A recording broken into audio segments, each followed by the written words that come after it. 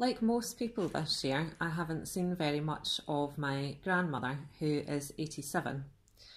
And she's never particularly been one for poetry, but this, which I shared with her a few years ago, is her favourite poem, and it's something, therefore, that we both have in common.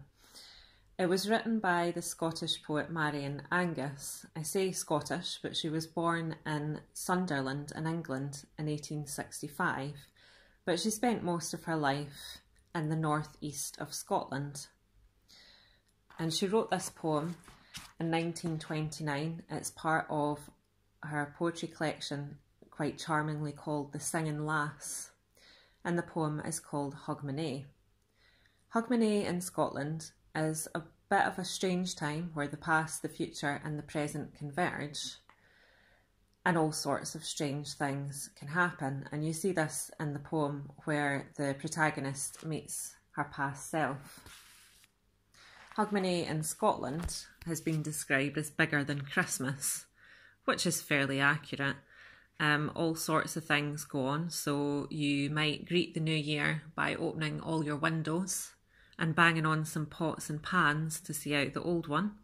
You may first foot your neighbours, so after 12 you can knock on their door and come in, but if you do that you have to have dark hair, otherwise you are bringing them bad luck. So there are all sorts of things about Hogmanay. But anyway, on with the poem. And I should say that while I'm from Scotland, I'm not from the northeast of Scotland, so you'll have to forgive my accent with this one. Hogmanay. Wha knocks at my door this Hogmanay? A canny young lassie, limber and gay. Lips o' mine, een o' mine, come ben, though you're dead lang syne. Whar hae ye tint your Sabbath shoon? The fiddles is tuned, and the tune is kissin' and curtain and dancin' fae to the screech o' the reels on Hogmanay.